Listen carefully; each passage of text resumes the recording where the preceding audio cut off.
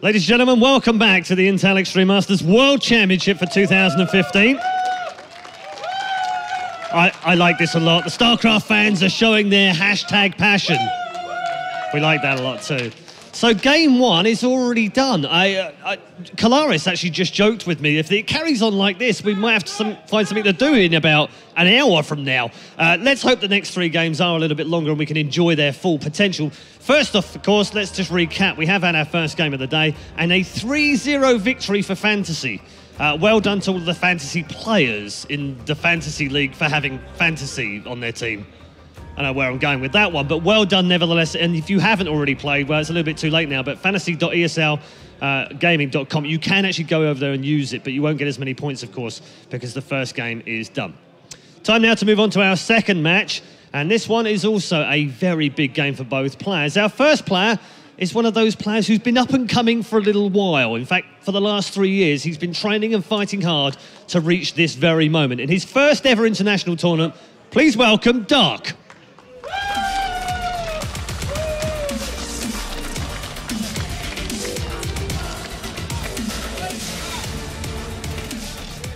Now, his opponent is a man who doesn't really need an introduction, but we always give them one anyway. He is the victor of more than any other player in the world, more tournaments in the Premier section of Team Liquid than any other player on the globe. The most successful player outside of Korea, and yet still a Korean. They are the winners, after all. He is Team Liquid's Taeja.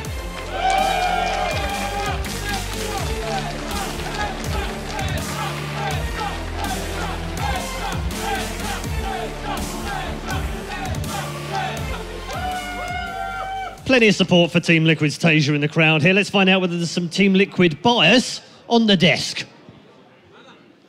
Thank you so much, Radai. What a wonderful introduction once again of our next 2 players. Dark from SK Telecom, Taeja from Team Liquid. And boy, do we have a great Zerg versus Terran coming up. I'm going to start off the discussion with Taeja's teammate, Snoot, who probably can answer not only about the preview of this matchup, but even more about Taeja as an insight as a teammate. What are you expecting up in this upcoming series? I mean, I know who you're going to be predicting. What's going to be on the line here? No, I mean, this is going to be an amazing CVT. We have seen Dark bring out some really unorthodox styles, especially he's become very famous for the Corruptor style, using Corruptors in a matchup where no one ever used Corruptors before. So I'm just really excited to see what Dark has prepared for Taeja here. Taeja, I feel like he's more of a standard, very defensive player, I feel, in TVC. Sure. Especially against early aggression, he does very well. I remember the Dream Hacks where Life just kept on attacking and attacking into Taeja, and Taeja was eventually able to defend. Well, we'll talk a little bit more about that since we're already on the topic of Dark here. You know, what do you guys think about it? Do you agree with more how Apollo is saying like Dark is one of the people that can actually go really far in this tournament? People are underestimating him. Jeff, you're nodding a lot. I mean, are you identifying? He's just nodding to everything right now. I'm taking a lot of affirmation in your encouragement. Can't help it. Dark, I actually got a chance to cast him way back in the days when EG hosted a online competition years ago, and he was really good back then, but even since then he's kind of fallen back into the darkness. He hasn't really won any big tournaments, which is our metric for, you know, who's actually good at this game. It's like, sure. Have you even won a GSL, you idiot? But here he is. Does he stand a chance against Taeja? Absolutely. I think all these guys do, but I still think Taeja's got to be the well-deserved, not just fan favorite, but probably the predictable favorite. Right. And once we all vote for Taeja to win, we can all be swept under the rug again as we're wrong, because Dark will just smash the crap out of him. But I did see Taeja practicing StarCraft 2 in the back, which is an oddity. In the past, I've seen him, before a tournament, he's playing FIFA, he's playing nothing, he's playing Twitter. And then he goes on to not lose a single game the entire time. And his, you know, Victor Cousins is like, what are you doing? He's like not worried about it. Yeah. He's like, I'm thinking about retiring this year too. Unless I make $250,000, I've told my mom. College is where I got to go. Well, there's $68,000 on the line here. Well, Dark, he's the player that we'll be looking for. And meanwhile, Taeja is the player that comes in as a favorite. I mean, pretty much a lot of things are going to be coming up here. We haven't seen them play for a couple of years, but we've seen Taeja and Dark even face off back in GSL, like IPTL. What is your reading on the matchup here, Kev, head-to-head? I think it's very hard to predict because Dark is definitely coming in as a more relevant player over the last 2-3 months, I'd say, because Taeja's kind of been like a small AFK. You know, he's not really, he didn't make it very far in the GSL. Like Taeja losing in the round of 32 is always surprising, and he didn't actually win a tournament for once, like for the last 3 months. So I feel if you're like a Pro League elitist right now, dry spell. Yeah, I know. No, but like if you're like a diehard, you know, Korean StarCraft watcher, you probably say like, how can they even say Taeja is the favorite? Dark is the overwhelming favorite going into this. I'd be surprised if Taeja takes him up. I think we're going to see old school Taeja over here. I think we're going to see a really solid performance from him, but he's definitely going to have to work very hard for it. Like Dark is pretty damn scary, but I just don't want to, I don't know, I don't want to go against Taeja. I like these crossover matches a little bit too. Dark does not intermingle too much with the foreigner scene, if you will. We don't see him at DreamHacks or IEM events as much. Taeja, of course, literally travels the world collecting checks from everyone, but mostly kind of the foreigners.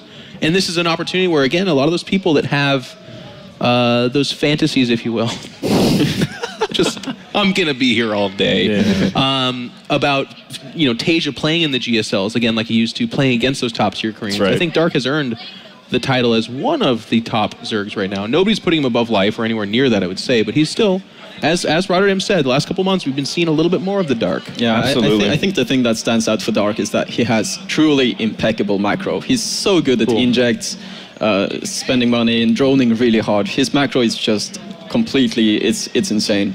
And the second most needed thing that you absolutely need to know for CVT, I feel, is engagements. And Dark's engagements are really, really good as well. So he has a very good skill set for playing CVT.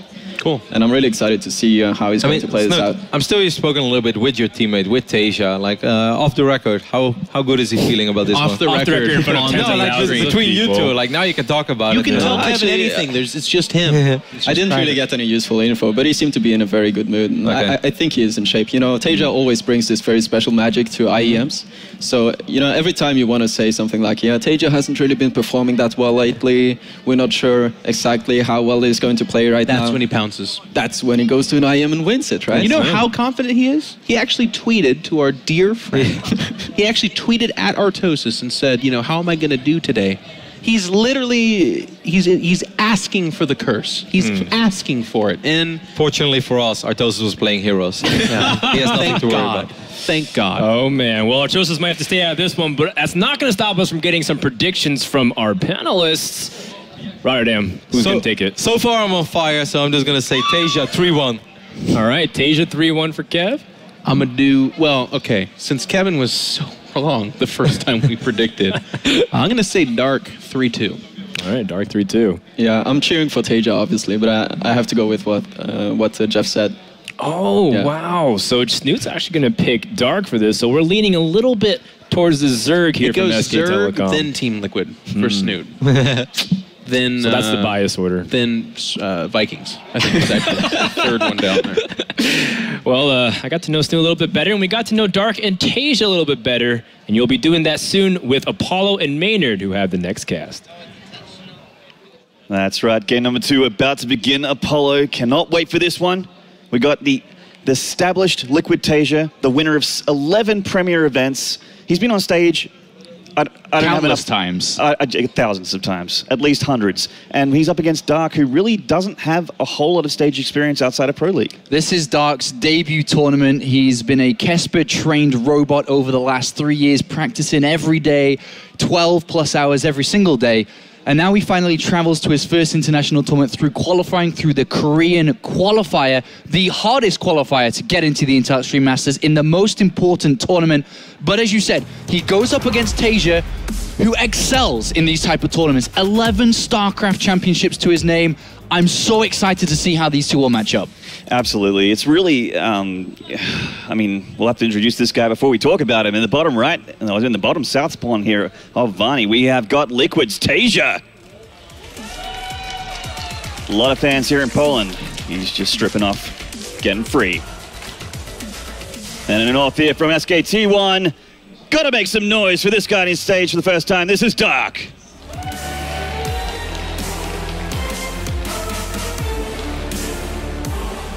So regular watchers of Pro League know the power that Dark can bring to the table when he's playing at his best. But the problem is he does have consistency issues. Yes. He gets nervous here and there, and he makes mistakes and loses games that sometimes you think he wouldn't ever lose. What player, for me at least, when I'm looking at today and looking at Dark, which player's turned up today? Is it the player that we all go ahead and say, okay, this guy is actually going to be the next best Zerg player in the world, or is it just going to be another washout performance?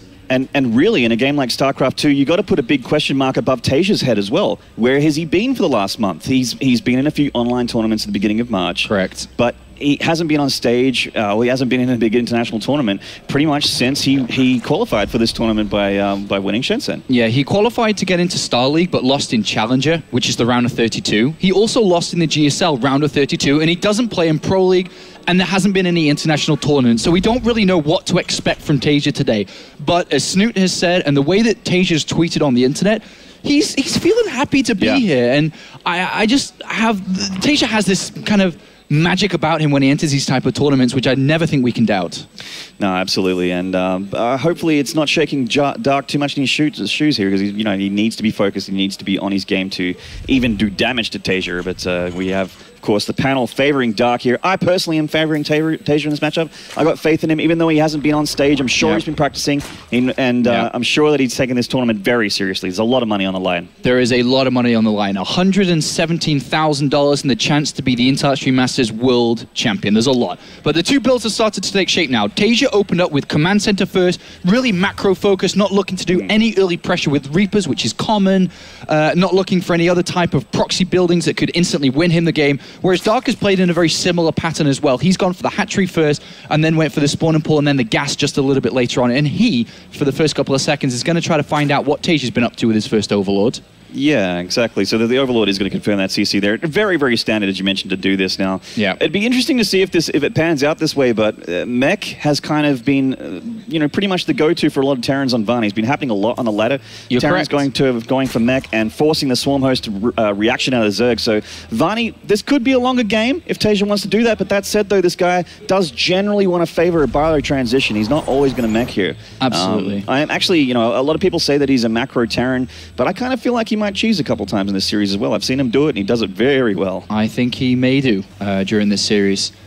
Dark now needs to somehow, if he needs to, but I don't think he will, figure out what Taeja's doing behind the command center first, because there are aggressive options after the command centers come down. For example, we already see the second gas being planted down here for Taeja, which is going to allow him access towards Banshees, or possibly even Hellbats, depending on which way he wants to go through. But Dark has no Overlords anywhere close. He has no way to get in to find out what is happening. So his overall build must be defensive. He needs either a Bailey Nest down, a Roach Warren down, something, or additional Queens that can help out against this type of play. And if he doesn't do that, and if Taeja does go aggressive as he seems to be aiming towards, Dark could take damage early.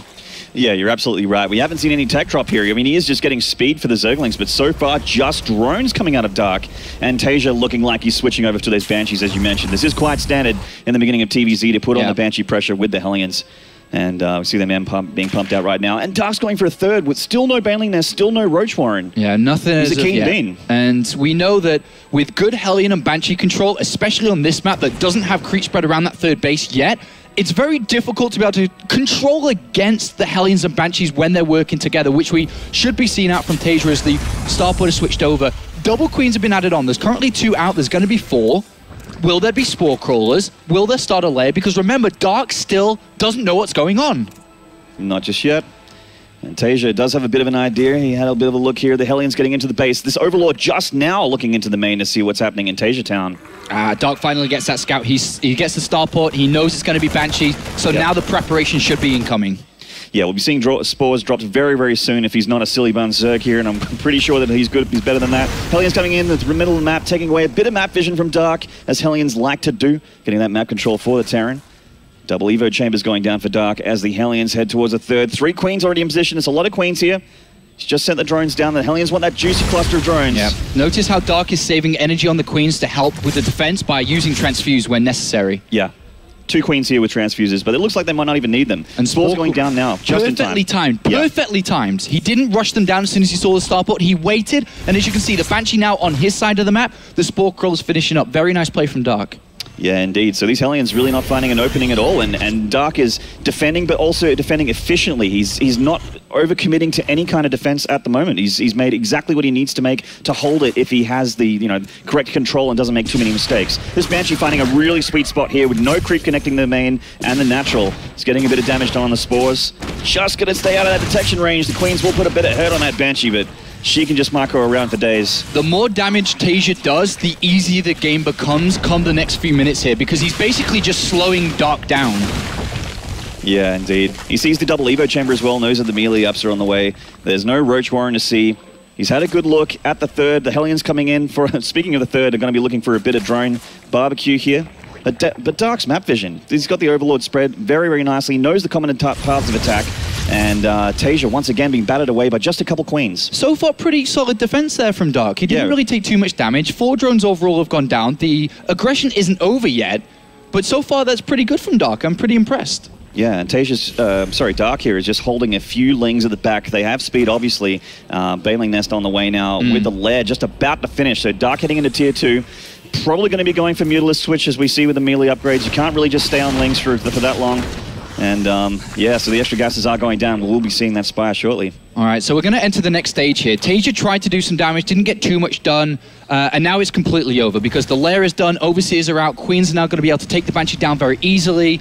He's got a lot of Lings out, so the Hellions are going to be useless. Yeah. He would love to slow down creep spread, which is why he's hovering around this area, but there's a lot of Queens and that's been pushed back. Taeja's build's been pretty solid. 3 command centers, double engineering down was very early before additional barracks was added on, and now he's really ramped himself up to the 5 barracks production. Some Medivacs are on the way. He's got a reactor on the factory to start getting some Widow Mines. And in a moment, when Combat Shields is close to finishing, that's when Taeja's next attack will be. And Dark is already setting up some type of play potentially here with Lings being built heavily. Yeah. Counterattacks, run-bys. Could be going for an attack on the third while trying to run into the natural and do some damage there. But he's got to be careful. There's a lot of bio here, plenty of Marines. Yeah. I think Dark is waiting for Taeja to move out for him to move in himself. That's what it looks like on this right side. Yeah, Viking here finding that sweet spot, but the Overlord's going to find his hidey hole, and down goes that Viking. No more Overlords for him. And the Lings are coming in towards the third. There's quite a few Marines here, so Dark definitely can't win this engagement. That was not a good fight there for Dark. I definitely feel that maybe trying to run around while building a lot of units at home could have been the better choice, but he lost a lot of Zerglings for really not killing off that much. He's probably reacted a little bit late there. They didn't expect the Marines to be as far out as they were, as they are on the attack. Heading across with some Hellions. Armory finished as well, so they will probably be turning to Hellbats shortly to be healed up by those Medivacs. And the next part of the game is all about the contention for this 4th base. Taeja wants to be able to defeat it. He wants to be able to bring down this 4th hatchery, because if he does, Dark is going to be limited on production and also units. Oh, Hellbats walking a little bit late there, not really adding so much to the fight, but they did still get a few Baneling hits, and the Baneling's target fired from Taeja, and he lifts up without taking too many Marine losses at all. Very nice play there by Taeja, and the assault will continue on. If he gets his scan, there's 4 creep tumors there. They're going to be able to taken out. There's a scan. The Lings already in position. The Lings a little bit, the Marines are a little bit hurt, and the Mines are doing some damage, but not the greatest hits in the world. And Taeja being deflected for now. Quite a lot of creep that he has to contend with here. Didn't get the tumors. 2-2 on the way. They're not too far behind the Zerg as well, so he's on point. His back row's been flawless so far. There's been no breathing room to use Medivacs because of how much gas he's been having to spend on Banelings. That micro control from Taeja, taking out the Banelings without getting any big hits there. Yeah, I really think he needs to start using the Medivacs and dropping around, because there's no Mutalisk in this game, and he could be doing a lot of damage, though I think they're going to be constructed very shortly. He's got a lot of money in the bank. Probably his next choice. No, it's going to be Corruptors. Wow, okay. So this is a style that we've seen out from Dark in the past, where he uses Corruptors over Mutalisk, and will use the Corruptors primarily to just destroy the Medivacs over and over and over, and not really caring about the attack ability that the Mutalisk can give.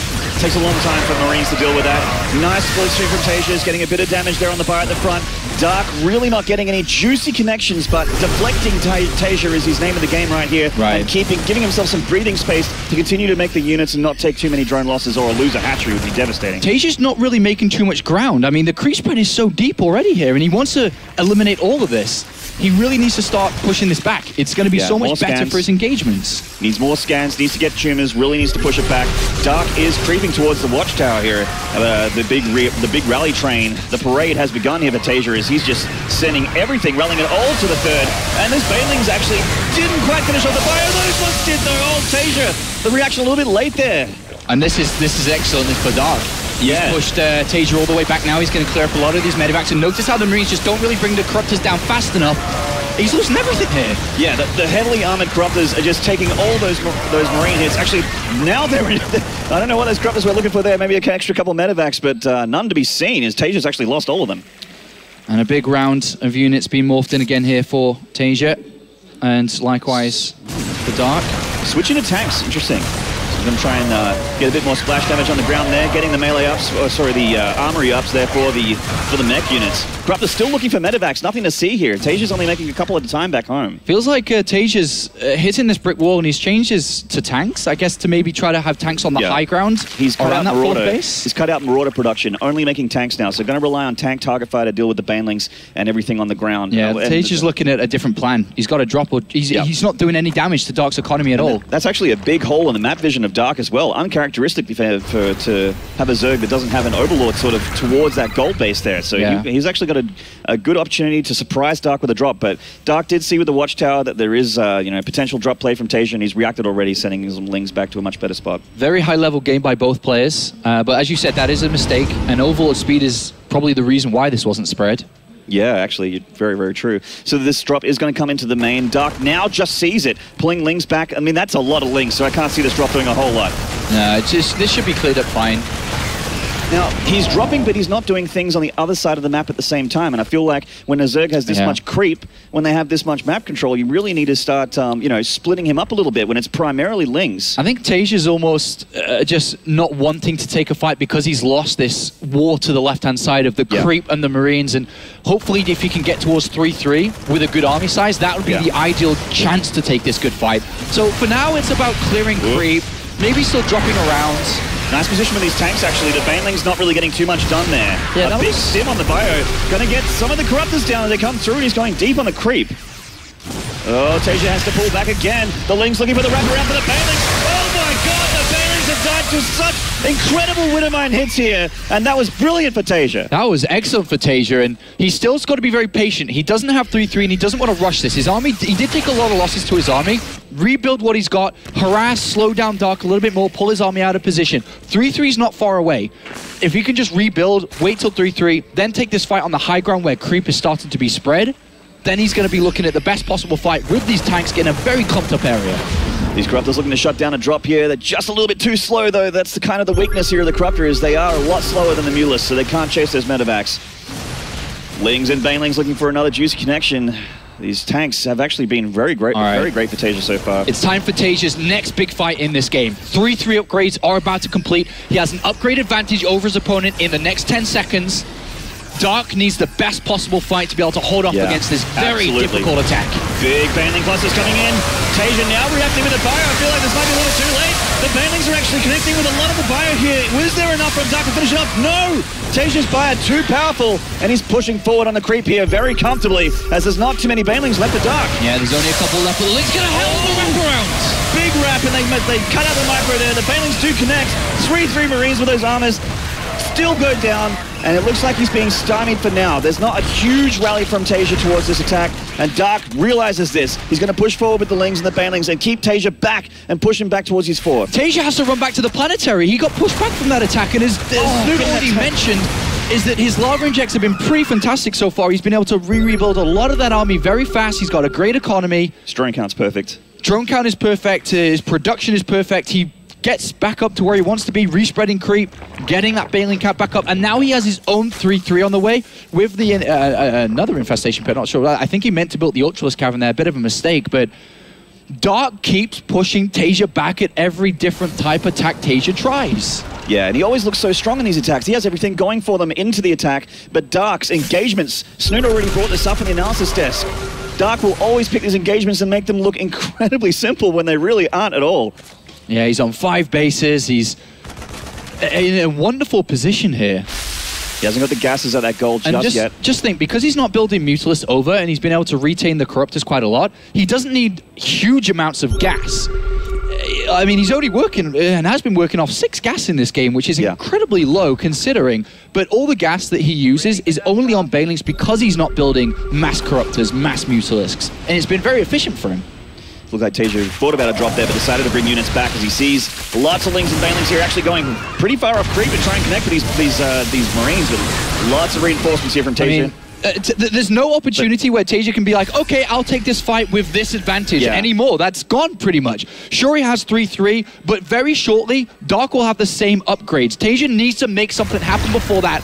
3-3 upgrades complete for Dark, and then don't forget, we have the Ultras coming on the way. Absolutely. Does he have a high amount of Marauders? I'm not sure. I don't think he does. I feel like drop play might be a good decision for Taeja if he wants to try and split Dark up a little bit, but as it goes, Taeja's kind of got tunnel vision here. He wants to go for for the hatchery kills, getting some corruptor kills on the far right here, which is very nice, as that will open up the skies for him a little bit here.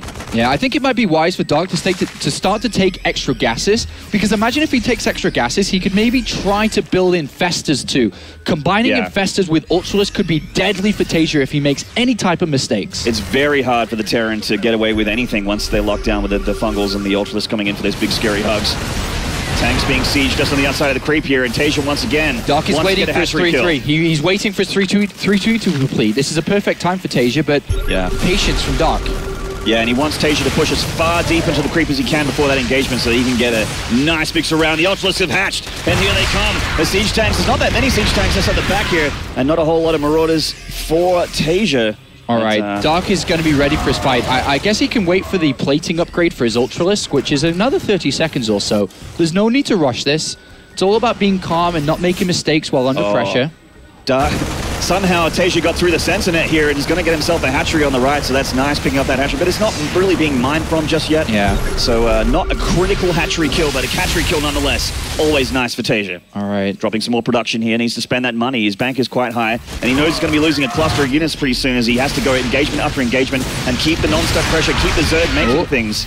Bailing's couple of them blown up there from these tanks. Always a nice pick off here. The tanks at the front, the bio at the back. Plenty of the Ultras coming down, and the Queen's coming down, the Transfusers as well. The Ultras are so powerful. They have the 3-5, and they're pushing towards the bio. The Transfusers from Dark are good so far. He's getting a little far off the creep, though. Needs to heal and pull back. Yeah, that was a very good fight from Dark, and again pushes Taeja back. And look at the supply difference with the remax of 94 Zerglings. That's going to be a lot of Bailings very shortly because he's got 1,200 gas in the bank. An excellent fight from Dark, and the key point there, he didn't overextend. He didn't go off creep because we were about to see the Ultras being kited by the Marauders, and he would have lost a lot there. Yeah. And more importantly, would have had to transfuse more, which would have made the next fight from Dark a lot less powerful. He's got a lot of energy left, and he's going to do the same again before Taeja can rebuild. Taeja's setting up for an expansion here, dropping the sensor tower, which is a nice idea. It eliminates the possibility of run-bys. You know, it's going for a drop towards the main as well. Look at Taeja's building placements. He knows an attack is about to happen. He's got to filter these units as much as possible. All the Ultras are actually evaporating here because now the Marauders are out in force, and there's so many Bailings coming through here. This planetary can be right-clicked on, and it does. It looks like the planetary's going to go down, and a whole bunch of SCVs could as well. The Ultras is just getting the job done as Taeja's being pushed all the way back here, Apollo. He's in big trouble. He's in big trouble. Even though he's going to pick off this gold base, maybe that drop can do some more damage. It doesn't matter. But Dark just hit right through the middle, and he got exactly what he wanted. I think he's throwing some Bailings too as a trap for Marines that come up north. Excellent play from Dark, just holding Taeja on the line through all of this game, and then finally taking his fight to Taeja, and he won that convincingly. Beautiful game one from Dark so far as Taeja's not backed on the ropes. He's down 70 supply, and he's trying to make what he can, but he only has that much production. There's only so much he can do as a Terran. He doesn't exactly have a bank of things to be able to make things. He's making it one at a time back home. And Dark is just... He's all over the place. He's incredible, and this is the performance that all of his fans that are watching, all the SK Telecom fans, wanted to see him bring to the Intel Extreme Masters World Championship at his debut. Would he crumble? Would he play to what we all expect him to do? Oh, the Bailing Mines to go up for all these Marines here. Oh, Dark. You tease. He had a look afterwards and realized he missed that moment, but he's going to take another fight very shortly. It's 200 supply to 130. Taeja's down, Taeja's hurting, and Dark is looking to take map number 1. This engagement for Dark looks amazing. The Bailings are coming through. The Marines have nowhere to run, nowhere to hide. They find the Burrowed Banes, but it's a little bit too late. So much from Dark. GG. Game number 1 going to Dark, and with a game like that, you really realize why this guy had so much hype when he was playing his Pro League games. Anytime Dark came out, you would see Twitch chat explode with Dark hype, and so much love for this kid. And it's no surprises when you see him play ZvT like that. Absolutely incredible performance there. Defensive, macro-oriented, held everything that Taeja did, and all the different stages of Terran versus Zerg that we saw Taeja do, which usually beats Zerg players. He couldn't break through. Dark held on, and then when Dark was finally ready, when he got 3-3, when he got the Ultralisk, and he survived that difficult part of Zerg versus Terran. He just let loose and absolutely destroyed that later part. And he played excellent there. Taeja looking a little bit relaxed for a guy that's just being manhandled a little bit in game number 1. Now, I think the game was very close till a point. There was that mid to late game transition when Dark just, you know, if a Zerg doesn't take damage back at home, if he's not losing drones and he's not losing hatcheries, they're going to take the map away from you, and there's not much you can do as that creep spreads out. And Taeja let it get to that point. And when you're as good as Dark, can't let that happen. Exactly, you can't let it happen. When a player is as good as Dark, he's not going to lose. He's not going to make silly mistakes like that. He's not going to let Taeja get away with that, Paulo. Yeah, he won't, and he must not let that happen coming into map number 2, which we'll be jumping into after a quick 60 seconds. Can Taeja come back against Dark? We'll find out.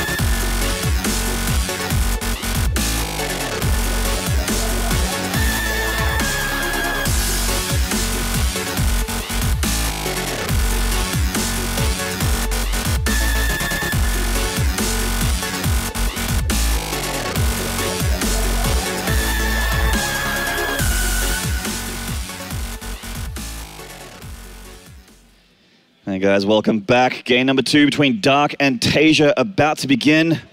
I hate that we have to wait, Apollo. I just want StarCraft after StarCraft, but yeah, I mean, these players are just incredible. This bracket is incredible. This match is incredible, and we got nothing but non-stop greatness.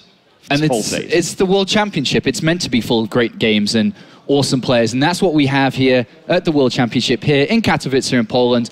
And I'm very excited to see this next map. Can Taeja knock it up a couple of levels? Because throughout the years of StarCraft, we've seen that he absolutely can. When he loses a game, he sometimes smiles, as we saw in the booth there, and says, okay, no, you're actually playing rather well. But I'm Taeja, I've won 11 of these types of tournaments. I can easily knock it up a level and continue to fight with him. So was that smile like, that was a fun game, or is it like, Dark, your time is done now. You've had your game. Now the old Taeja is going to come back. We'll have to wait and see as we get into game number 2 on Deadwing. The bottom left here from Team Liquid. Everyone loves him. I love him too. This is Taeja.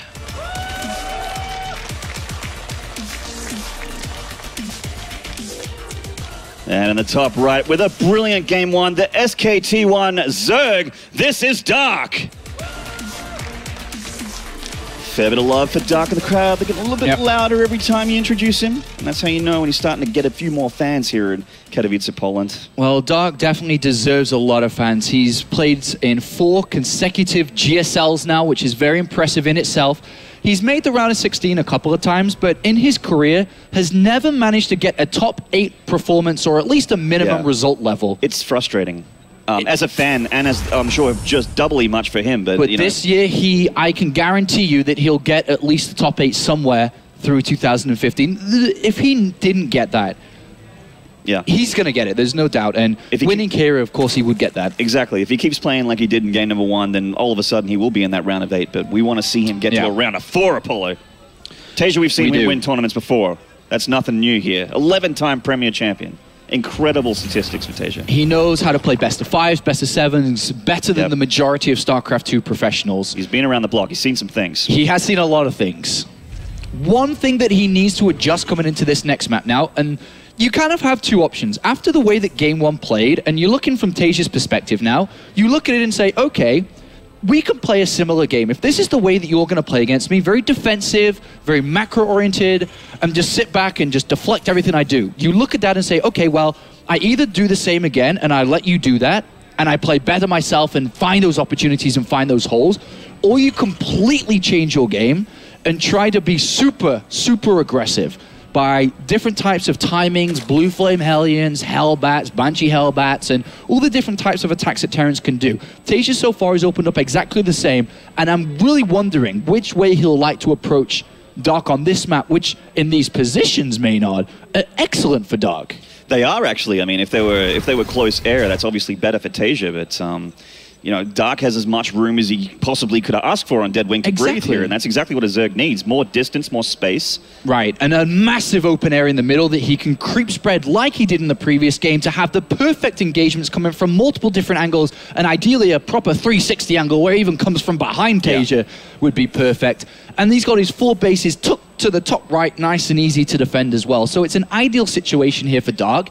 How is Taeja going to look to exploit? Because right in this position where the SAV is, maybe he can elevate up and down from the 3rd base, maybe have some Marines on the top, some Marines on the low ground, and look for some good fights. Yeah, there's an abusable cliff here, and I mean, you do kind of have a decision as a 3rd, but it's not really a decision. You're always going to take it and expand towards the Terran because you don't have to worry about rocks when up against someone like Taeja, who's just going to attack on 2 fronts at once and really stretchy thin, especially in the early game. Switching over, well, I mean, it's a very, very standard TVZ so far. He went to CC first, going to have Hellions coming out shortly, and Dark, once again, looking exactly like Game 1, just like Taeja, getting that link speed and just drones for now. But Dark is in a position, even though he's in good spawning positions for the mid to late game, there's one weakness of being in this positions, is he cannot really scout what his opponent's up to, as Overlords are only just arriving, and Zerglings are not going to get past that bunker with Marines in. So in Dark's mind, he's got no idea what's going on. And Taeja is exploiting that to the best possible way by throwing down a very greedy 3rd command center. And if you think back to the previous game again, where Dark destroyed Taeja, you'd be maybe sometimes expecting Taeja to try something like Cloak Banshee, Blue Flame Hinds, those Hellbat plays, but he's doing the opposite, and it's looking rather well for him. It is. I mean, we could be seeing Banshees here as well, but you can still go Hellion Banshee with that 3rd. It's just, you know, not as many units, obviously. And the positioning of this 3rd that he's taking is great as well. It's best possible place to put that 3rd CC, because the Overlord generally comes from the very, very far north and heads through the middle there, so good positioning. He'll be taking that towards we'll have to deal with the rocks shortly, but he's going to be sending those Hellions across the map. Going to take away those towers from Dark if he did have the towers, and he's going to be trying to get drone kills or any scouting whatsoever. All right, Dark's poking in with an Overlord to the south, and he's going to have a quick look. And he sees the factory, and he sees the starport switching over, and just by the timing of the starport being lifted now and placed down again, he knows that a 3rd command center has already been built, because naturally this would have been faster, because the 400 minerals that were thrown into the command center would have been invested into the starport earlier. So just because of that scout, Dark knows, no pressure, chill out, he's gone 3 command centers, he's gone for a late Banshee. I'm in a pretty good position to drone up and just not take damage versus the non-Cloak Banshees. And so similar to the last game. I mean, apart from that faster 3rd CC, Dark just with 3 Queens in defense. And he knows about the Banshees, obviously, so the spores will come just in time, calling it early. It's Marines waiting for that Overlord kill, but exactly like the previous game. And, you know, if it ain't broke, don't fix it. I'm a big believer in that. And I think really he'll be greedy in this game, Dark. I think he'll drone completely up now. I think he's got maybe between 10 and 20 lings, just 12. That's a very good number on the small side. And I don't think he'll build any more Zerglings, actually. I think he'll drone up that 3rd heavily. And I don't think Taeja is going to take the risk to run up that creep when there's 3-4 Queens and some sort of ling number that he doesn't know. Yeah, because Dark's going to force the engagement at the ramp, not up the ramp, which means that Taeja's not going to have that vision as he pokes him with the Hellions. Although that said, though, bit of an opening here. He could have potentially swapped through, but no, he's still droning. He doesn't care. He actually doesn't care. All. Yeah, he's dealing with those rocks, looking to take a 4th just down there, and he's only making drones. Yeah. Getting the Bailey Nest back at home. If Taeja just ran past it, there would be openings for sure.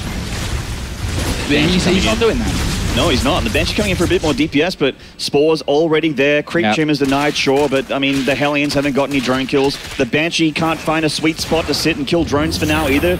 It's going to be a little bit tough for Taeja to put the early game hurt on for Dark again. He's put no early game hurt. Dark hasn't built units unnecessarily. He's got a great economy. He's going to take his 4th base very shortly because he's already got his macro hatch up. Everything is perfect for Dark in this game.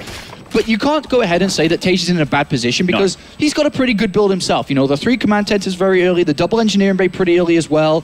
He's adding on production pretty late, and he's taken his 3rd base on position itself. The problem is he hasn't slowed Dark down. The creep spread is incredible.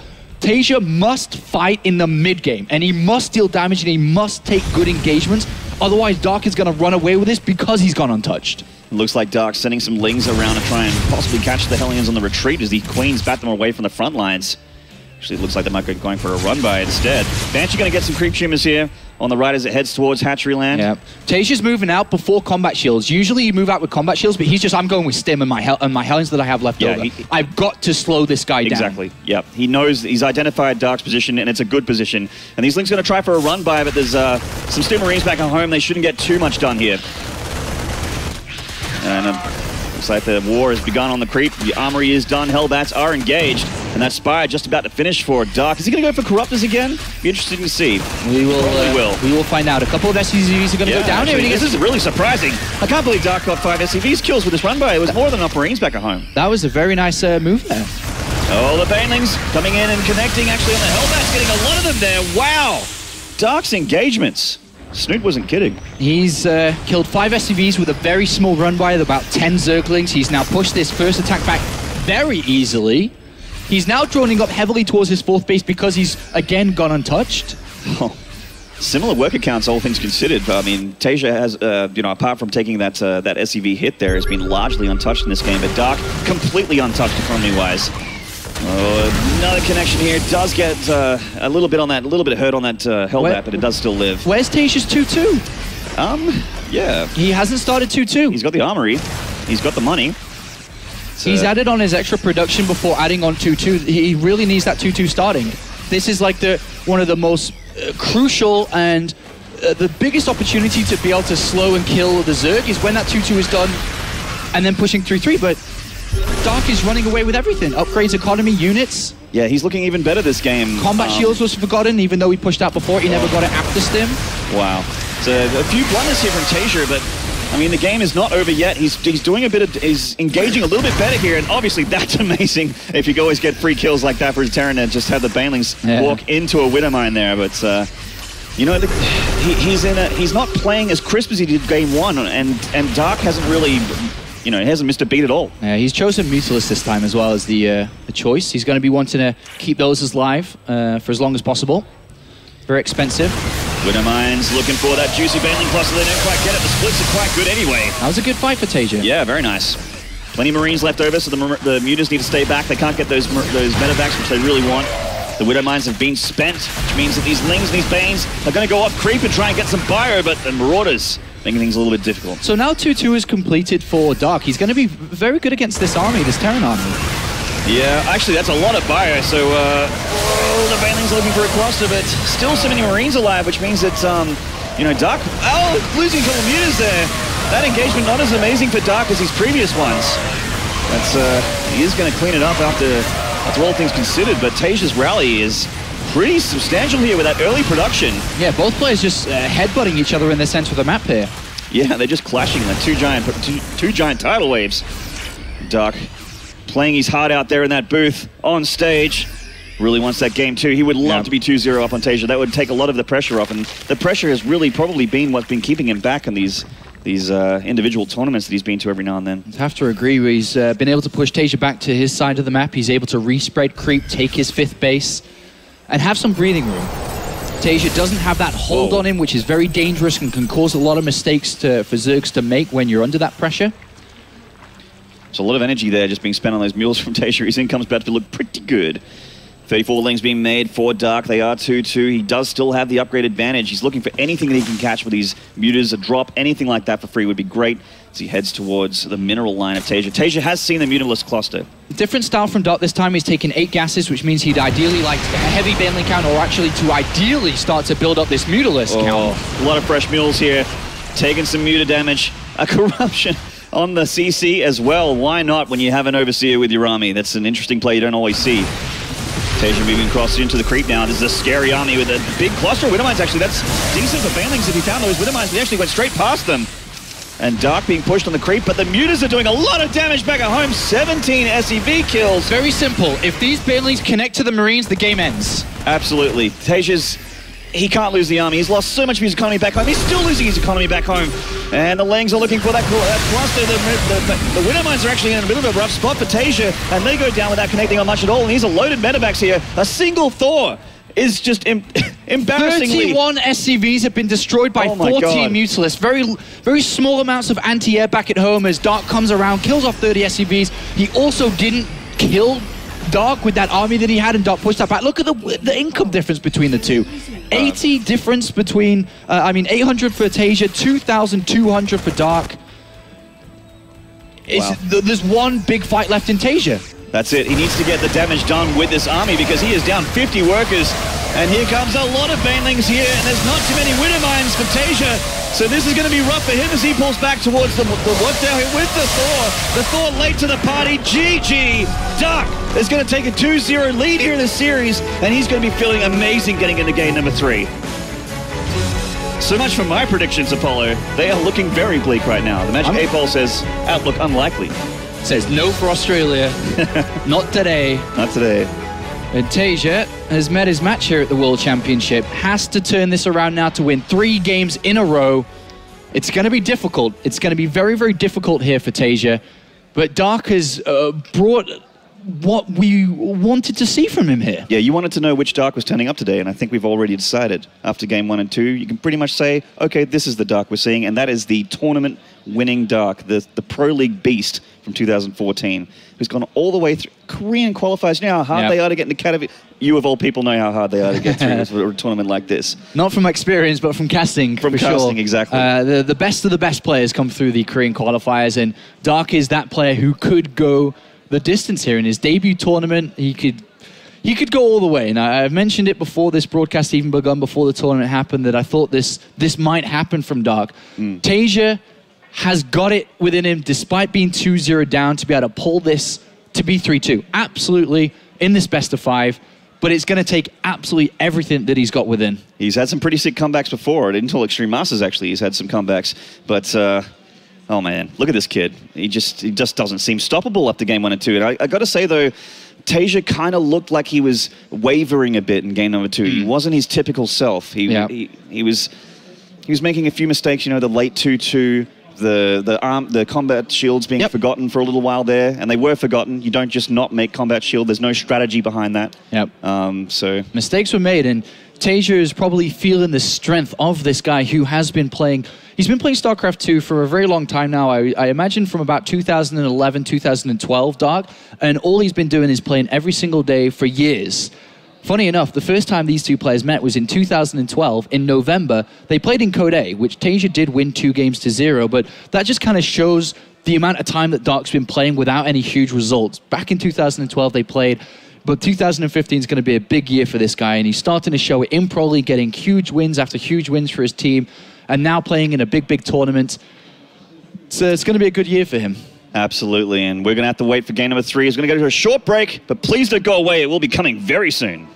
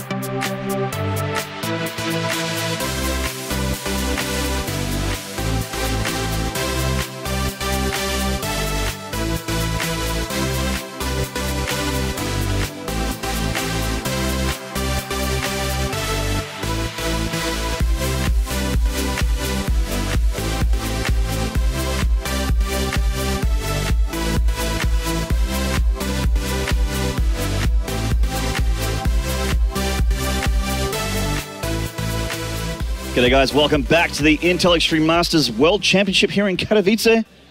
Taeja in a rough spot to say the least, down 0-2 against SK Telecom's Dark. Yeah, our 11-time StarCraft 2 champion across the years in StarCraft 2 is looking like he's met his match already at the Intel Extreme Masters World Championship at the very get-go. This is only match 2 of the day here. We have 4 matches to come your way. Here in match 2, we have Liquid Taeja currently down 0-2 against Dark, who is his debut tournament. We talked over and over and over how he's been training for this very moment to be able to break out into the international scene, and everything is just falling into place for this 19-year-old.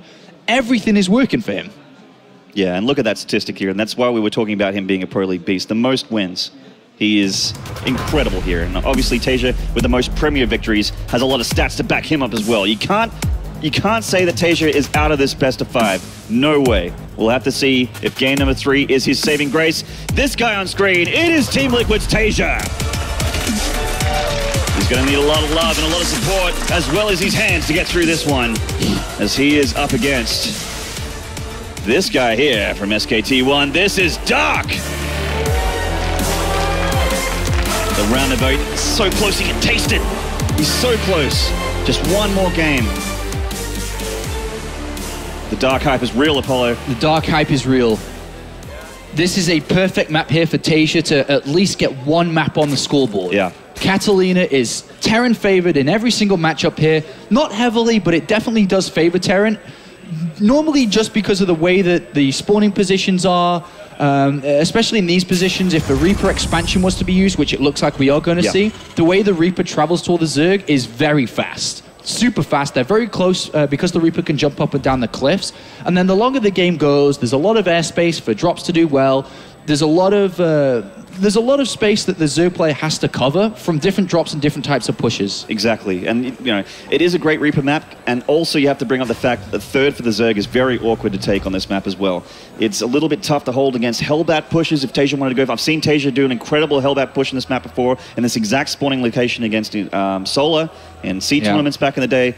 So, I mean, this is a great map for Taeja, and yeah, you're absolutely right. If he's going to win a map here, this has got to be it. If he doesn't win this map, I would be actually, you know, well, if he doesn't look amazing in the early game in this map, I'd be actually very surprised. He's got to start this game off with just the best type of Reaper micro that you can offer. He's chosen to go for the 11 barracks and 11 gas, which is going to push him towards 3 Reapers before he expands. If he can get drone kills, Zergling kills, and put the pressure onto Dark and just gain small leads from the very get-go, Taeja's the type of player that can carry that into the mid-game and then look for a killing blow later on. On the flip side of things, if Dark pushes this back easily without taking much damage, I'm going to start to get very nervous for Taeja's tournament. Yeah, if he gets like a cluster of drone kills here, some queen damage, maybe even a queen kill, that would be amazing, but it's a little bit tough with 3 Reapers all on their lonesome. Yeah. Heading across the map here. Dark is in such a comfortable position. Even if he loses this next map, the one after is Expedition Lost. A nice Zerg map for him to fall back onto in the next one. And then the last map becomes tricky, which is where Taeja is going to be obviously aiming towards, which is going to be Inferno Pools. So we'll see if we get that far. And if it does get that far, it's very spawn dependent, that map. So it'll be interesting to see if they do get to game number 7. We all want game number 5. We all want to see game number 5. Yep. The more StarCraft, the better, I always say. So far so good with the Reaper. He's just got to keep this up.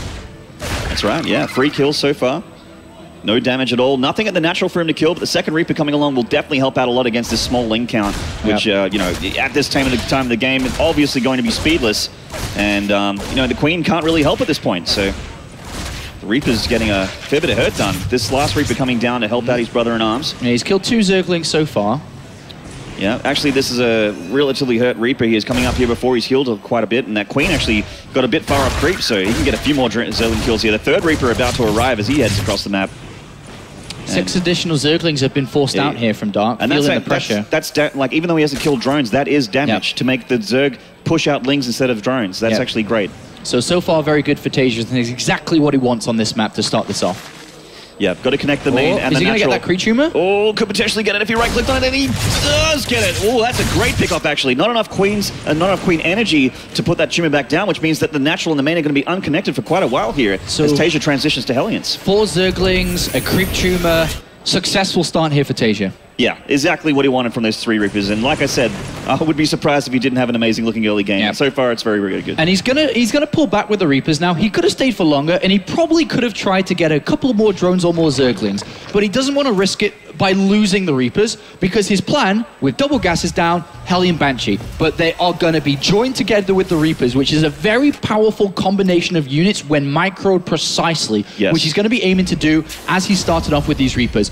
And Dark is going to have a hard time against that unless he pulls off some brilliant defense. And he actually might be able, if he's really lucky, he could catch a Reaper or 2 here with this Ling run by. Speed is finished now, so he's just looking for anything heading across the map, any kills whatsoever. Yeah. Taeja's willing to sacrifice one of the Reapers just for information. He knows that this Reaper's in a lot of trouble because Zergling speed's out, but he wants to know if he's about to be all-in or not, if he's about to get attacked by a lot of Roaches and Banelings, and he finds out that he's not. Yeah, seeing that third hatchery, seeing that queen, seeing the gas count in the main, he's pretty confident he's going to be just fine here. Notice how Taeja's waiting around, because the Reaper's on the other side of the map, but he's like, why aren't you chasing me with where your are the lings? Exactly. If there's no lings here, he's putting two and two together. He's a clever boy. Yeah, so he's just waiting. He knows that the run by is inevitable, and he's waiting for it. He's going to look for it, actually, now. He's going to look for it. Yeah, he knows it's there, and he'll find it, too. Dark will have to amp-scray as he does. Yeah, he ran away. Dark ran away there.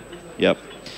Great intelligence star sense from Taeja. And the armory has been placed down by Taeja. The Hellbats. He's investing even more into this attack. And just think, every resource that he throws into this is the third command center delaying itself and his economy hindering itself because of that.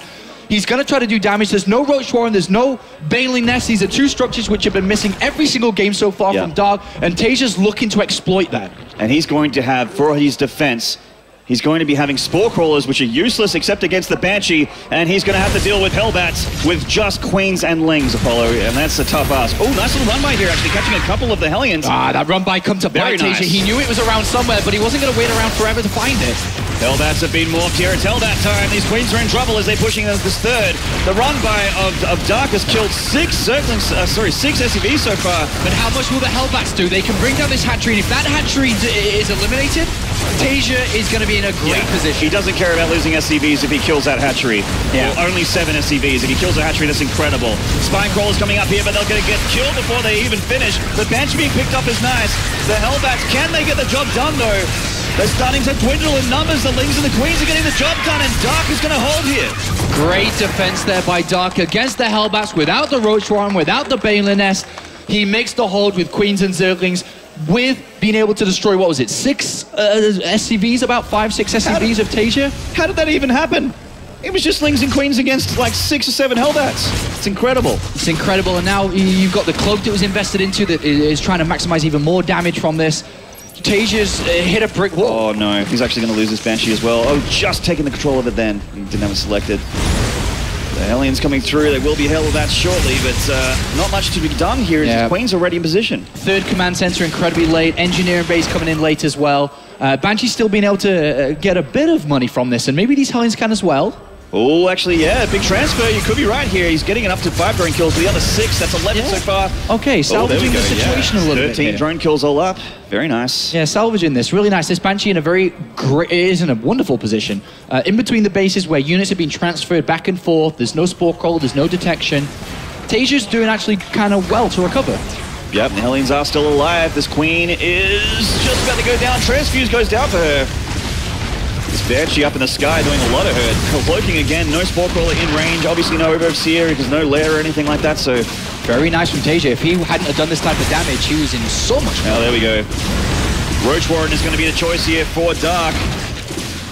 Hellions looking for more... Oh, I mean, Dark's just... He's going to try and find a surround here on the Hellions. He does get a few at the back, but there's just not enough links. And another Queen. And Dark was probably expecting Taeja to halt Hellion production, because you don't really build excess amounts of Hellions because you use the factory to build reactors to help the Marine production. But as we can see, there are no Marines because he didn't start Marine production very early on. Instead, investing heavily into the Hellions, which did get the damage he wanted. And he's still investing heavily into the Hellions. He's going to get the +1 attack for them. By the way that the amount of Hellions are being made, and I think that Dark's starting to change his mind a little bit. I think he was confused. I think he thought Mech was going to be played because of the amount of Hellions and Banshees, but he's now got an Overseer in there, switching his upgrades from missile attacks back into melee attacks, getting rid of the Infestation Pit. Yeah, it actually looked like he wanted to go for Swarmos. Yeah, you're right. So going back into the melee, going to try and go for Spire instead. Yeah. And, I mean, the Roach Warren is still getting Gleeler Constitution, but we'll see how many Roaches. I don't think we'll see too many Roaches in this game. At the moment, the way that Dark's playing by getting Roach speed, unless he... Yeah, he's going to go for it. So what I think he's going to do here, get Roach speed, get a lot of Roaches, probably get the Baneling speed, and try like a Roach Zergling attack without investing into the Spire and using it so much. Spire is going down. Hellions getting some creep shimmers with the Marines here. It's just Banshees, no Medivacs or anything like that, so... This attack could be huge. The Banshees are going to be a problem, so if you could eliminate them somehow with the Queens... Yeah, it's 3 Banshees versus 3 Queens, though, with a lot of Bio on the ground, so 4 Queens with the Overseer. I think that Dark has pretty much said to himself, you've invested so much into Hellion and Banshees that you don't really have much of a ground force, and if you can overwhelm this third base with Roaches and speed, taking this third base out of the equation, he finds himself in a wonderful position. And the Banshees need to come home now. He needs to be on the defensive, because seeing that many roaches on the field, you've got to be a little bit worried and lock things down at home. He doesn't want to be taking too many SCV kills here. Well, Roche speed is done, but he is building a couple more drones towards this location. Is Dark going to try and overwhelm this position, or doesn't look like he's going to try? Scans going down, more creep being denied here. This is a lot better for Taeja, actually, than last few games, getting a lot of the creep stymied. But it is still quite scary for Dark to push very, very far towards the Terran base. Yeah, Overseer with the Queens, going to hopefully try to bring these Banshees down. A lot of circling's being made now. 2-2 upgrades are almost complete. That is another advantage that Dark has through the way that the game played out with the late third command center, the late engineering base. He's going to have 2-2 versus 1-1. He's building more and more units. Is he waiting for an attack, or is he going to attack, is the next part we need to find out. Well, Bailing's being morphed here. He is still sort of staying very deep on the creep, and Taeja scans and sees all of it, and still decides that he wants to try and pressure a little bit here. The Widowmine's getting a few Zergling kills, not much at all. And the Roaches and the Bailings are heading forward into Dark, into Taeja, but Taeja just has too much. He's got a nice big concave with the bio as well. And he's pushing Dark back deep into his creep here. Uh-oh. He's putting on the pressure. Banshee's coming back to help out as well. But that one sport call is be the MVP. Actually, the Bailing's looking really good as they collected it on the bio, but plenty of Taeja's left over. The Medivacs have really helped out here as they've come to join the fight. The Roach is on the left. Putting a bit of hurt on the bio. The bio is very, very damaged from stims and all sorts of damage, but is it too much from Taeja? It looks like so far it is. Well, the Corruptors coming out, they're going to help in this fight. This is... Dark has played this kind of weird little game where Taeja's just like build up an army and march forward with a good mix of Dark's army, but with Corruptors coming out to eliminate the Banshees and the Roaches getting close to these Marines without the correct upgrades, he will push this back. Yeah, the boost from the Medivacs there, knowing that he needs to pull all the way back. Losing the Medivacs is horrifying. Losing Bio, not as bad. So, I mean, he can continue Bio pushes if... he's actually rallying units over creep there. And now the advantage of the upgrades from Dark is going to... It's going to be gone now because 2-2 is about to complete for Taeja in about 15 seconds. Yeah. Bailing's looking for a good connection, but once again, Taeja finding that position just off the creep and denying tumors as he goes. But, I mean, the tumors in the middle of the map were making things a bit sticky for Taeja there, but he's fixed up his rally path. But the tumors will continue. He didn't actually see that drop, so Taeja could potentially be hitting on a couple fronts here. Yeah, a lot of units on the way here for Dark. Likewise for Taeja, who starts his +3 attack. On the hunt for a Medivac here. Yeah. He's going to find it. And it's out of boost as well, so bye-bye Medivac. Bailings and the Roaches. Again, Taeja just on the edge of the creep. Just one step at a time, not overextending too much, but these Marines somehow under the cluster of Corruptors there. I'm not sure how that happened. Very good creep clearing here for Taeja, as there's only a couple of tumors left. Yeah, just a few active ones here. The Widowmine's not finding incredible connections. Ow! Speaking of incredible collections, pretty good there for Dark as he takes a lot of the bio away from Taeja. And not too many Corruptors in the sky as Taeja's Medivacs, which are out of energy, are actually going to live for now. The Baneling's doing a bit of the damage. The 4 Roaches on the back. More Banelings are connecting with a lot on the ground there, but big siege tank hit there as well. Taeja is just... he's holding Dark for now. Yeah, he's holding Dark in this position. They've been trading very equally, but this is in favor of Taeja. Dark doesn't have a superior economy, and also with Taeja closing in on 3-3 and keeping Dark low on units, this is only getting better and better for Taeja. That's right. He's getting the Banelings there. There might just actually be too many Zerglings, and it does look like it is, so he has to pull up and pull back towards the rest of his reinforcements. And once again, Taeja's just headbutting against Dark, and he's not really gaining too much ground. Yeah, I mean, Dark needs to hold on, but he also not... To hold on, he survives in the game. To take a winning fight, he gains himself a lead. And he needs to find that lead, because with +3 attack on the way, this is only going to get harder. Yeah, and Taeja it was target firing the Bailings at the beginning of that engagement, loses that siege tank there. Yeah, that was a losing fight for Dark. He lost that fight, and now he's in trouble, because it was all about holding on to survive, getting a good fight to lead in the game, but losing a fight means he's in so much trouble. +3 attack closing in, the creep hasn't been respread, and Taeja's getting momentum on this left flank. He is indeed. He could start leapfrogging the mines a little bit as well, which would definitely help the bio as he's heading towards that 4th hatchery of Dark. And Dark's actually going up to, he's on 5 hatcheries here. They're pretty well saturated as well. The Ling's coming across, finding some Hellbats, but the Hellbats really did a lot of Ling damage before they went down. This Ling run by not looking incredible for Dark. And this actually So quite a bit of bio here. Going to deflect Dark while putting some head on the hatchery, but at least Dark doesn't take hatchery damage here. Yeah, he's going to lose all these units though. Manages to pick off 8 SCVs and some of the reinforcements that were making their way down south, but he's going to lose everything in return. Yeah, there's no escape, nowhere to run, nowhere to hide for the Zerglings. The Banelings being target fired without getting too much done here as well.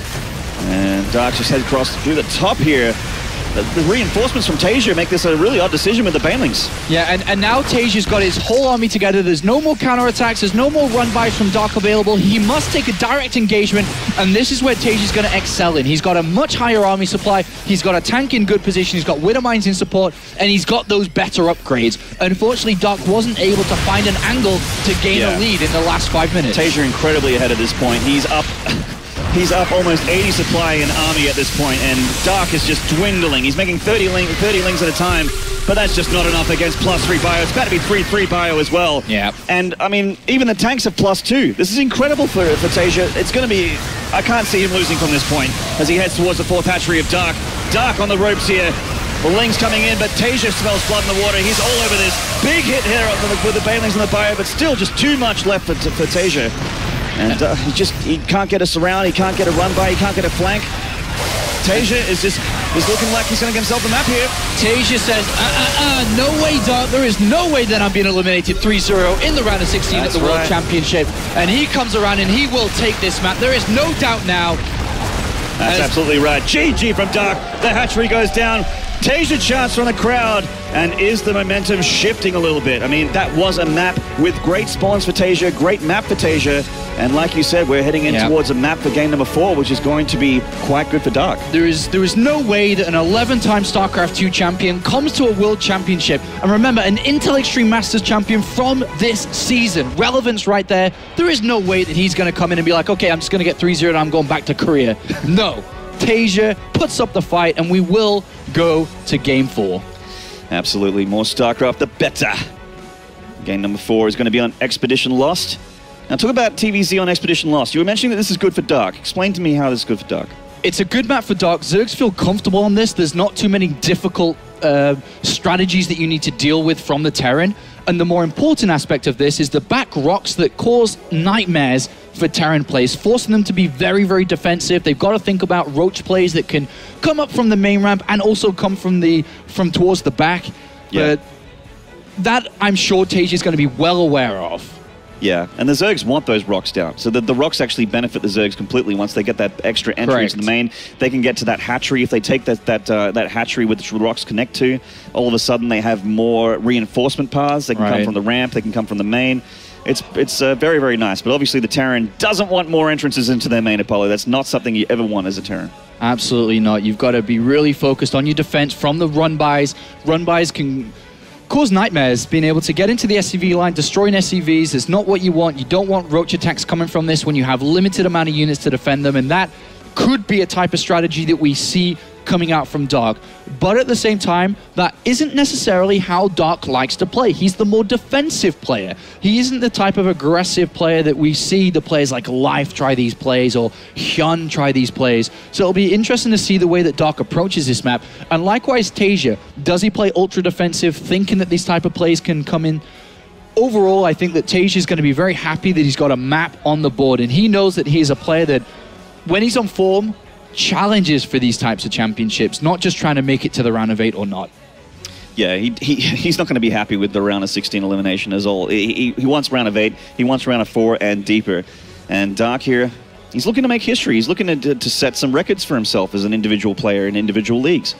I mean, it's very important to be at these international tournaments. I mean, this one of all. This is the international tournament right now in 2015, is the end of Intel Extreme Masters season. And what better tournament to break some records for Dark? And just thinking back to Taeja playing at BlizzCon a couple of months back, it felt like he had met his match when he went up against Sue, who plays a very similar style to Dark, in the way that he's very macro-oriented, very defensive. And it felt, when I was casting those games with Artosis, that there was no way that Taeja could match the macro of Sue. But then we saw Taeja just go to a different level that he'd never really been to before. And it was only in the round of 16 at BlizzCon. And we all said to ourselves, there's no way he can do it. And he was able to match, if not be better, at the late game and long type of game than Sue was at that point. So if we do see these longer types of games, Taeja has it within him to bring exactly what Dark can do too. That's right, and unfortunately before we get into game number 4, we do have to take a short ad break for the players here, just for 5 minutes or so as we gear up for game number 4 here at the Intel Extreme Masters Katowice between Taeja and Dark. We'll see you guys soon.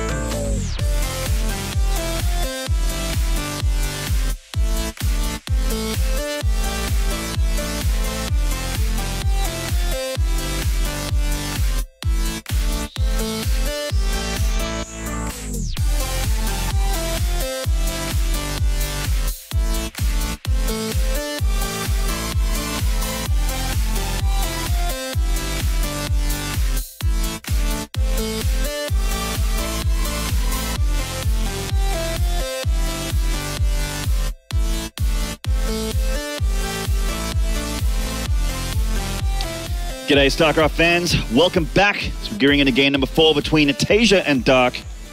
Apollo, do you feel like the momentum is shifting a little bit here after that game? I don't think so. I mean, neither. obviously it has a little bit, but not so much that Taeja is definitely going to come into this one looking for a victory very easily. I feel that Dark has played map number 1 and map number 2 almost perfect. Game number 3 was just a little bit wonky. I think he got very surprised by the amount of Hellions. He didn't really know the strategy choice of Taeja, whether it be mech or bio. And then he tried to play roaches, which can work when the bio force is low, but the higher the bio gets, the worse the roaches become. So I don't think he played that too well.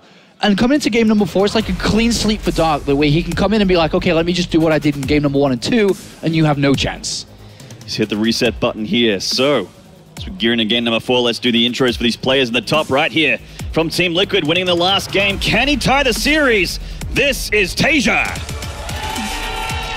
Oh, I think the crowd's feeling a little bit of that momentum shift. Apollo in the bottom left here from SK1. Can he close the series 3-1? This is Dark. Never mind, just as much hype for this nerd as well. Since 2012, Taeja has won at least 3 championships every year. We're in 2015 now. He hasn't won one yet. Will this be his first? That's disgusting. What a stat. Imagine just being that good at StarCraft. I know, you know, we're not quite there yet, Apollo. And we need a few more ladder games to get there, but... sadly, we are not. Sadly not. We'll have to watch these guys do it instead. Dark has decided to send a drone out very, very early on here. Yeah. And it's not looking for a 2-racks. No, it's actually going straight to the base. It's going straight to the base here. So does he have plans to build a hatchery somewhere around Taeja? Because Taeja's been opening up Command Center first every game? Or is he just wanting to look at the insides? Having a look at Taeja's insides. Looks like so far that is the plan here for Dark. So he gets a good look here and sees a saturated middle line. I mean, what else are you going to see early game against Terran? Maybe that's the way he wanted to... I mean, if he was going to check for proxies, it's better to look around the base rather than at the Terran's main. So he can delay the command center for a little bit from being planted. He may even decide to go 3 hatchery before spawning pool as well, knowing that this is a command center first build that doesn't have any Marines, Hellions out at all very early on compared to a normal. It's very true, actually. Think about it. The drone scout, in the end, I thought was a little bit silly. But Dark is making me look silly, as he often does. Yeah, he hasn't decided to go for the 3rd hatchery, instead taking an extractor first, and then the spawning pool will follow. So by choosing the extractor first, he can have 100 gas at the time that the spawning pool completes, which means he can get Zergling speed very early on. Does he want to try to build a flood of Zerglings to overwhelm this natural before Hellions come out, that he could force a lift, get supply depot kills, Marine kills? Does he want to use that gas maybe instead of Zergling speed to try very, very early roaches? Yeah, I mean... Like 6 roaches or something? With the gases you could, but like you said, Dark generally not the player that goes for that roach aggression. But I mean, that said though, he knows himself, and he might be able to pull a fast one here by going for that option. There's a lot of choices open for him. And Taeja goes in and spots that the extract has been built, and that we are going to have that roughly 100 gas as the spawning pool completes. And these sort of things and the thought process will be happening for Taeja now. Everything that we just went through will be going through Taeja's mind as well. What exactly is this planning? And a lot faster. It took me 30 seconds to say all that, and Taeja, it was instantly there. That's right. Computer brain, Taeja. And he's going to need everything he can get to get himself a tied series here. Well, Dark is still mining gas, and he's up to 124. He hasn't started Zergling speed. He's still mining with 3, and there's the Roach Warren. So this is the choice that he's going to try to exploit that Taeja's gone for Command Center first and doesn't have that many units. Yeah, and then when you go for this roach attack, you pretty much only have to deal with Hellions and a couple Marines, you know. And it's not like a super all-in. It's just, I'm going to kill as many SCVs as I can to gain myself a huge lead, and then if I can kill you, great. If I kill all your SCVs, great. And then he can always fall back to taking a 3rd base and building drones and so on. Yeah, so roach aggression on the cards here for Dark. The Ling's coming in here seeing a single bunker and knows from the amount of damage taken on that Ling that there's not too much bio out for Taeja either. Taeja's aiming towards 3rd command center. The 2nd gas hasn't been taken. He's not looking to be able to build that starport. And when you go for greed while there's roaches on the map, Apollo, it doesn't always go well for the Terran player. There's a 3rd command center very fast. And Dark is going against how he usually plays, as we've said. Is Dark going to try something like this? And yes, he is. 9 roaches are on the way. 10 roaches. Wow, that's a lot of investment to this attack. But you know what? Everything on the field right now, it does kind of look like it's going to work pretty well. Okay, Taeja's sending out a unit to try to figure out what's going on. It's in the center of the map. He's got a Marine towards the back to stop an Overlord from going in, but this SCV is important. It depends. He's got to find out what's going on. The Tech Lab is on the way in the barracks. He'd have to start Marauder production instantly. He's going to see them immediately. Here they come here, just as they pull through the rocks, and the SCV sees and reacts immediately as well. He pulls it back, and Taeja has as much reaction time as he could possibly want from the middle here. He's going to have to drop extra bunkers, and the Marauder production has begun. Yep. So you know, there's no Banshee. The Hellions are going to have to... I mean, he's got to use every single unit he can. Yeah, Marauders need to be in those bunkers. SCVs need to be on those bunkers stat as the attack from Dark does head across the map. This is holdable. It is holdable, but how many SCVs will he lose in this? Well, time will tell here as the Roach is coming forward. They're looking for SCV kills. They want to bust through this wall and get some real hurt on. One Roach is going to go down. The bunker still alive for now. 2, 3 SCVs, 4 SCVs go down. And the first bunker falls, but there is a Marauder in this bunker, which is going to help out Taeja a lot. And he heads into the natural. This is what Dark wants here. SCVs, big juicy SCV kills. And remember, behind this, only drones are being made. So the difference in workers is just a world apart. Absolutely. One Roach being caught there. Nice little pickoff. But the Roaches are looking for the main now. There's only one Marauder up here. They have to join from the bunker and unload. This is such an annoying spot for the Roaches to be in between the main ramp and the natural. Just nestled at the top there. You can't resaturate the natural. You just lose SCVs every time you want to. And 10 SCVs killed by this Roach attack, Apollo. Yeah. A really bit of an awkward start for Taeja. I mean, that's a lot of supply and a lot of money invested into these Roaches, but like you said, he's only been making drones back at home. And he's going for a 2-base Spire, so is he going to be ready with the infrastructure that he's kind of been slowed down with to deal with Mutalisk that I would imagine is the natural follow-up here? Taeja does deal with it, and he does clean it up, but the difference in workers is going to be in favor of Dark as this completes. The layer is complete, and I would imagine that the Spire is the next choice. No, it's a Nidus Swarm. He's going to choose a Nidus Swarm, no speed and Queens. This bowler.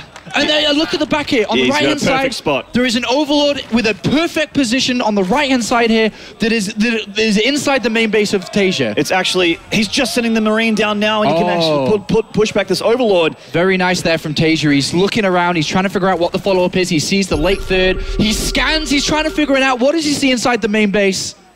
Does he see the Nidus? No, he only just sees the Roach. Sees Roach speed, though. He sees Roach speed being built. Yeah, so he knows Roaches are still going to be used here from Dark. He hasn't given up on them just yet. He's cancelled on the Nidus Worm. He's switched out Spire and Evolution Chambers. Mind games from both players here. Just little changes going through. When you're this great at StarCraft, it's really a wonderful privilege to see. Yeah.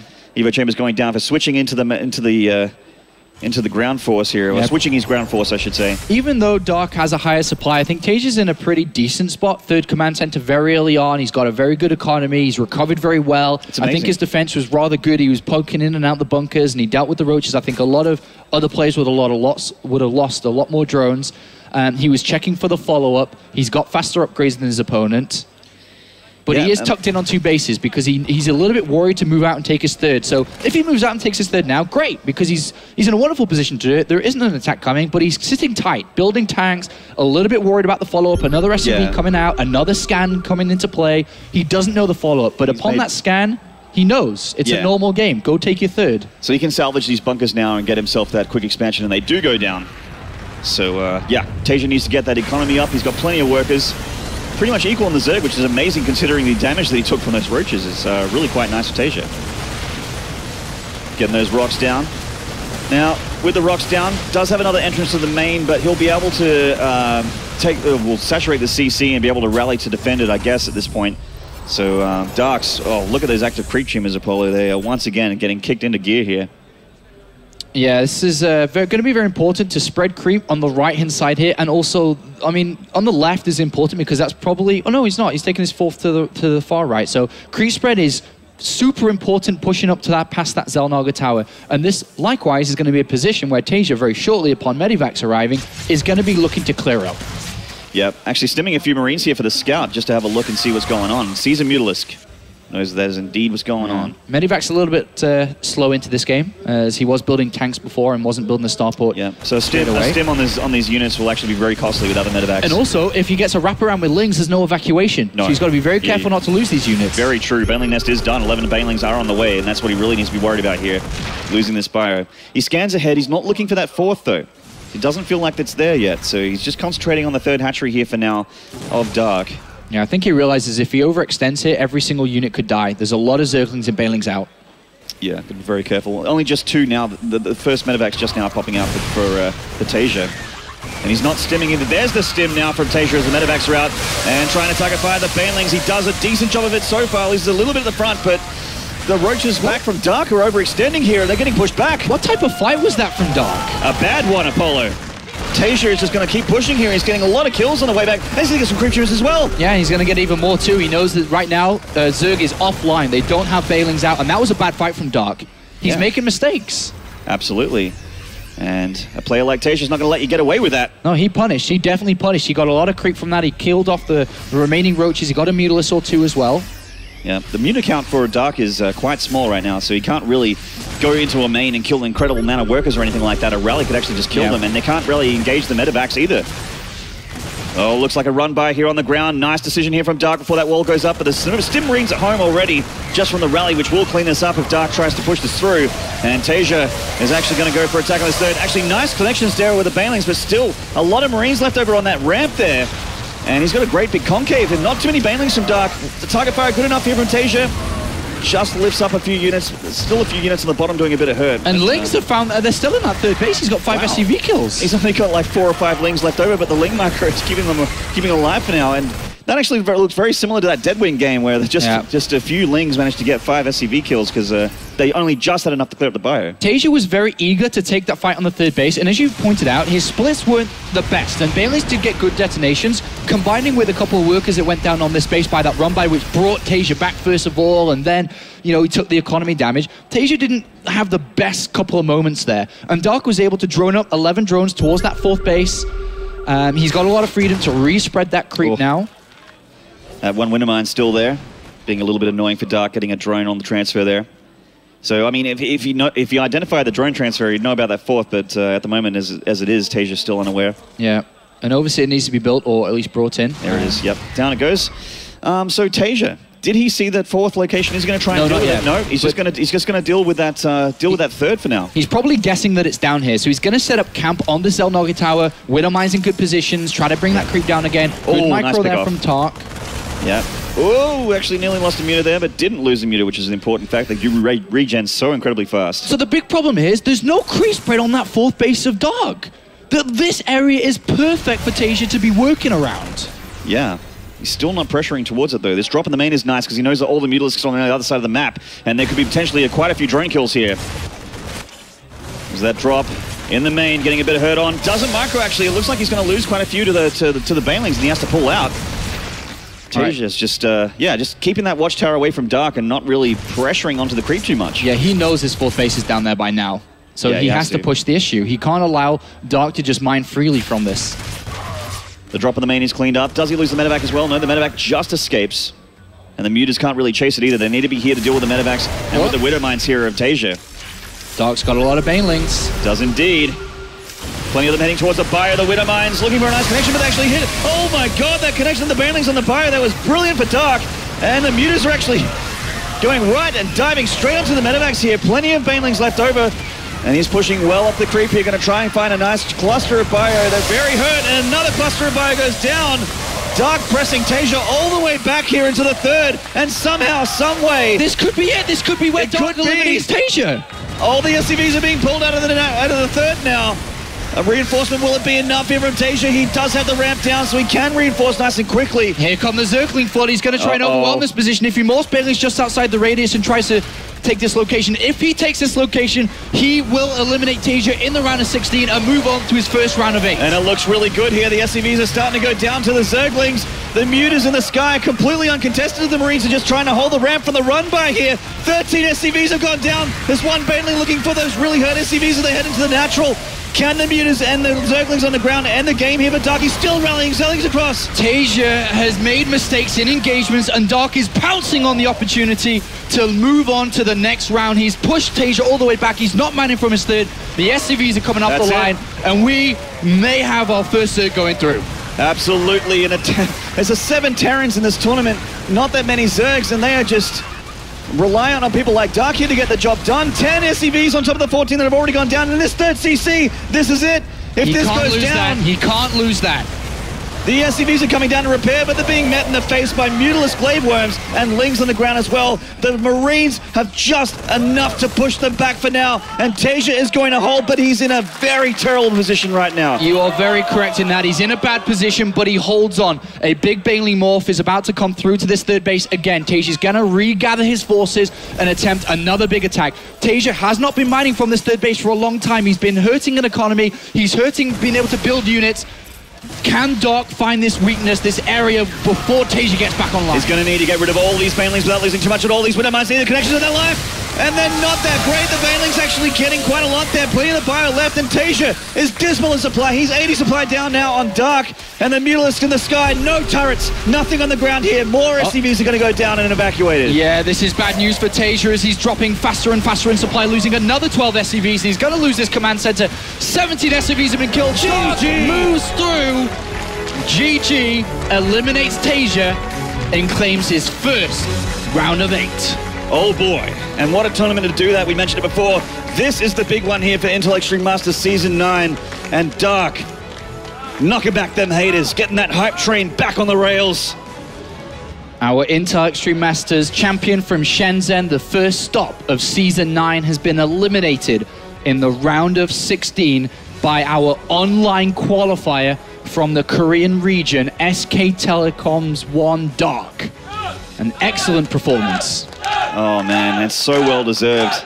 As unfortunately Taeja is excused from the tournament in the round of 16. A lot of people wouldn't have expected that. I didn't expect that. I thought the Taeja, the veteran here, was a shoo-in against Dark, who has been showing nervousness in these individual leagues. And now a lot of people have to consider Dark about how dangerous he could be through the rest of the tournament. Absolutely right. And we are going to be switching over to an interview with our winner, Taeja, who's just come out, our winner, Dark, who's just come out on stage there. Sorry, he was on camera there. A lot of love for him still in the crowd, so no love lost for Taeja. But Dark is our victory, and let's get some words from him with little Susie. All right, guys, here is Dark. Let's hear it for him. Look at that, all these fans for you. Now, you know, you just beat an 11-time Premier Tournament winner, and pretty convincingly too. What are your thoughts right now? 지금 이 선수는 벌 한 번이나 프리미어 토너먼트 한 사람인데 그 사람을 이겼다라는 생각, 지금 머릿속에 무슨 생각을 하고 있는지? 되게 사실 경기를 하면서 제가 해외 대회가 처음이라서 긴장을 되게 많이 했는데 생각처럼 잘 풀려가지고 정말 기뻐요 지금. He said, you know, this is his first time out in an international tournament, so he was thinking a lot. He was really nervous, but everything went exactly the way that he expected it to, and so he's super happy about it. Okay, now, this is your first time making the round of 8. 지금 8강이 첫 번째잖아, 이제. 8강까지 간 게. 그거에 대해서, 그거 가지고 만족한지, 아니면 목표가 지금 뭔지? 제가 사전 인터뷰에서도 말씀드렸다시피 제 첫 해외 대회인 만큼 처음인 만큼 우승하고 싶어요. Okay, so I had asked him, this is your first time to the round of 8. Are you happy with how far you've come along, or you know, what's your plan? And he was like, well, it's my first international tournament. I want to win it all. That makes complete sense to me. Next, next you're going to be meeting Maru or Patience. Right? And you've shown really strong strength towards Terran. Is there anyone you're looking forward to playing? 둘 다 지금 제가 생각하기엔 둘 다 어려울 것 같아요. 지연이는 약간 저랑 상성이 안 맞는 것 같고 성주는 지금 제일 잘하는 테란 같은데 맵도 저우가 별로 안 좋아가지고 성주를 만나면 진짜 힘들 것 같아요. All right, he says they both are going to be extremely hard opponents. Right now, Patience and they just don't get along very well when they're playing. And Maru, I mean, he's one of the best Terrans out there. So whoever it is that he faces, he's going to have a difficult time. Maybe a little harder of a time with Maru. So you know what? Good luck to you. Keep practicing. And we're going to go back to you guys at the analyst desk.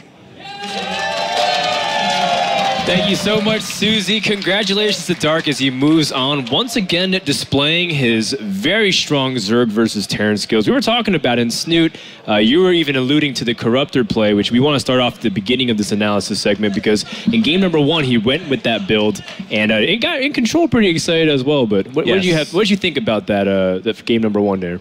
Yeah, I think that was just classic Dark. He opened up in kind of a greedy way, but he just also scouted very well and capitalized on Taeja's opening, going triple command, and then Dark just had this massive, massive amount of drones coming out. Set him perfectly up for the mid game, and then he went into his trademark Corruptor style, and it just seemed to catch Taeja off guard. I feel like Taeja was being really aggressive, and Dark just shut it down all the time, even at the very edge of creep. Every single time you would see Dark having his queens in front, replacing all the creep that was being lost. Just really amazing engagements, and macro, especially by Dark. Did anything speak to you specifically about game number 1, Jeff? Because you're pretty digging that Corruptor style. I think it has such a cool function in that matchup. Like, they're so hardy that a lot of times one of the problems is Mutos will get those 3 or 4 medevacs, but then they'll spend 2.5 seconds over the ball of Marines and they just wipe them out of the sky. It's 100 gas a pop, so it gets really expensive, starts cutting into your Baneling usage as well. But Dark, especially in that game number 1, went up to as many as 5 bases, but remained on as few as, I believe, 5 gases off those 5 bases, because he was just primarily trading with the Terran, who was overcosting, essentially. He was killing the medevacs with the Corruptors. And he never had 25 Corruptors either. It was always like 9-ish. And he just kept engaging, as Snoot was talking about, so appropriately with the Ling and Baneling. There was a couple times where a Widowmine shot would blow up 20 Banelings, and that would be it for any other Zerg, because so much of their economy was tied up in that. But he could afford to do that because that was all of his gas being spent at the time. So he allows himself leeway and has great engagements. It's a really dangerous situation because he's not going to make that many mistakes, but the few that he does are almost forgivable. And his macro was on point through as well, making sure to keep up. Kev, absolutely. I mean, you were saying that Taeja might make the comeback. You predicted Taeja, which means you're a little bit behind on the board. But we saw Taeja maybe making a push. Was it because Catalina is that Terran favorite and is like realistically even drawing first blood didn't matter that much? It goes 2 ways. It's obviously a very good map for Terran, and if you look at the best of 5 against Dark, you know you're going to have to win Catalina. Otherwise, you know, he's just probably not going to win it at all. I think what really helped him a lot is that he had a very sweet position after the first Hellbat push, which I think Dark actually handled pretty damn well. But Taeja followed up. He kept producing Hellions, and then he had these Hellions on the edge of creep on the third base of Dark, and that's so frustrating for Zerg, because you want to build drones, but if you only build drones, they will just poke in, get a couple, and then go away again, poke in, get a couple, and that was just really frustrating for Dark.